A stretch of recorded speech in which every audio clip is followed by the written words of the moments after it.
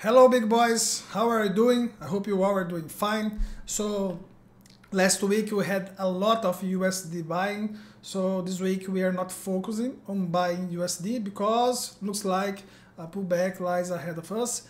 Instead of this, we are going to focus on 3 new opportunities that COT Data is presenting us.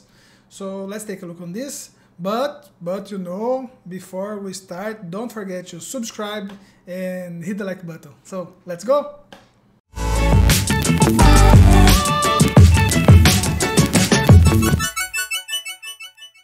Friends, so this week I'm going to focus on some COT Index signals. If you don't know what COT Index is, I'm going to read for you direct from the book. Okay, so the COT Index converts net positions from 0 to 100 bullish scale. This number reflects where the current net position ranks as a percentage of its range over the recent past. In other words, the COT Index is just normalizing the data and tell us if, for example, the number of we have right now, the net positions that we have right now is a lot, it's not, it's extreme, it's not. That's the idea. And this week we have trading signals for 2 currencies based on COT Index. The first one is the almighty yen. So let's take a look on it. USDJPY, where are you? Yes, it's here. So just for you to understand, it's here. This. Can you see this? These green bars? These are the COT Index. The COT Index go from minus 50 to plus 50. So when we have this this plus 50, what the COT Index is telling us that we have a buying commercial climax. And after a buying commercial climax, most of the time we have a bullish trend, or at least some movement to the upside. In the case of if you read the Forex weekly report, you're going to see that in this case, I'm not expecting a big move. As you can see, the USDJPY is going sideways for some time, and this is highly expected because it's the same scenario that we have in 2016. Yes, 2016, when we had the last USA elections. So yes, what I'm expecting right now, my dear friends, is a move, something like this, okay, maybe 100, let's say 100 pips, this level right here, okay. Let's remove a little bit of this supply and demand zones. So I'm expecting something around this this level right here, this next supply zone. Okay. Okay. And if you can take a look, all these black lines are previous possible bottom signals. So we have a winner here. This signal was not too good. We were stopped it here, but this one was pretty good. This one also pretty good. We had this spike before, but after, pretty good signal. So I am betting on a small position on this one, and I think I also had, yes, I also already made a little bet right here. Okay. So let's see how this evolves. Okay, my friends, that's it. Not much to add. One little thing that maybe we can take a look is what volatility is telling us for USDJPY. Okay, so the top band, the high expected is 100.08, 20, 100.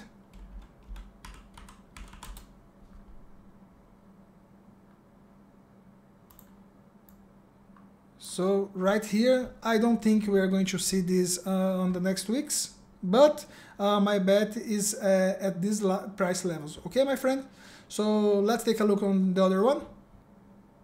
Okay, friends, here we go. Now we're going to talk about the Russian ruble. That's a cool name. And this is the different signal. We have a possible bottom. Okay, so we just had a commercial selling climax, and the theory tells us that the price is about to go down after this. And we have something interesting for this asset. First thing, on the weekly, we had price already trading inside this supply zone on weekly. So this is a good place to need to take a position. Another thing that worth to observe is the fact that USD ruble, the Russian currency, have the positive swaps. So when we short this asset, we get paid to hold the position. Can you see this? So every time you short this, you hold a short position. Every day you get paid to hold this position. So this is a good trade with this in mind too. Another thing that is good to observe is if we look on what volatility is telling us about the ruble.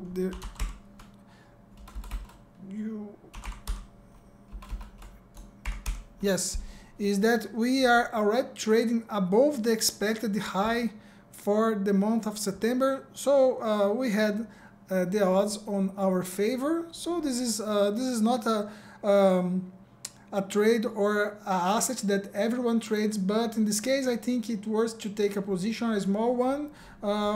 What do you have to lose? Okay, so I don't know the size of your account, but you can risk 0.2, 0.3% on the trade like this and see what happened. And if you have the mindset that the next week you are going to see a pullback on the USD dollar, this trade makes a lot of sense. Okay, makes even more sense that buying the USDJPY. Okay, friends, but just to be clear, one thing do not invalidate the another one, because in the end the USD on the Russian ruble, it's ruble that I say, let's say, or in the Japanese yen, they are not the main currency, they are just the COT currency. Okay, my friends, so don't get caught onto these traps. Let's take a look on the name again. Russian ruble. That's it. Okay, so let's take a look on the other one. Okay, so we are talking about the wheat. One thing that we must pay attention is that COT signals for commodities are extremely reliable.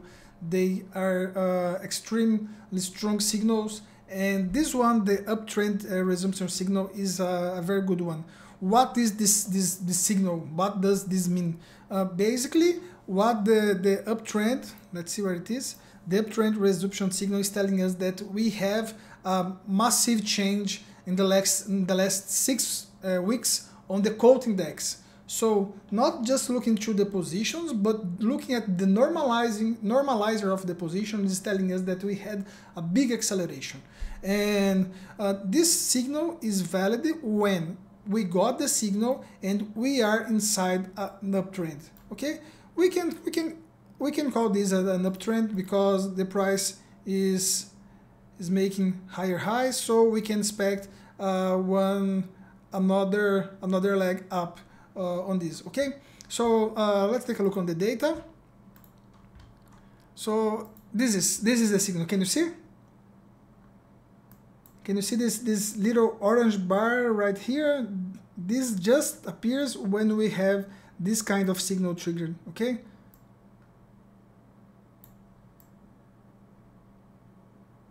Interesting.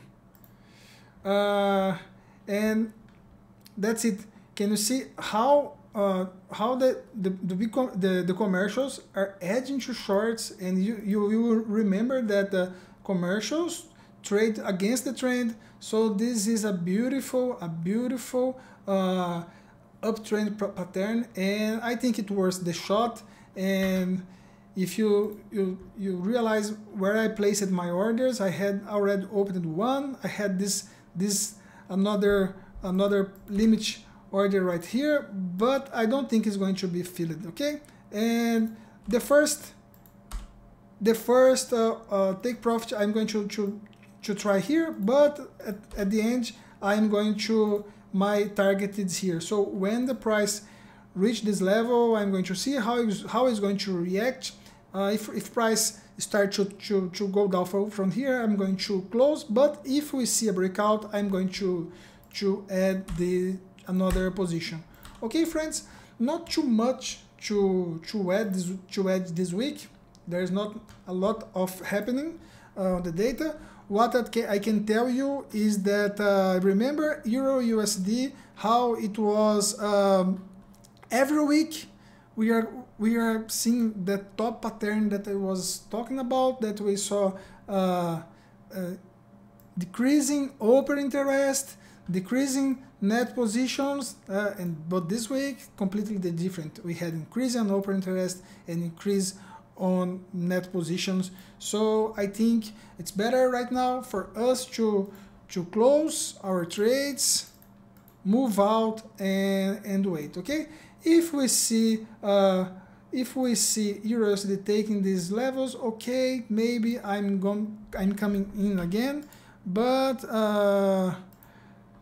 see, we already did some interesting trades, okay, on Euro USD. So I think we can wait a little bit to see if price come to this price level right here. Okay, my friends. Oh, that's pretty much it this week. So that's it. Thank you for watching. Thank you for your time. Please share this with your friends on your Twitter. And if you want to join us, the community, to use the dashboard, the tools that I have here, and also to chat with me and with other really nice guys, please join us and you are welcome. That's it, my friends. I see you on the next week, and bye bye.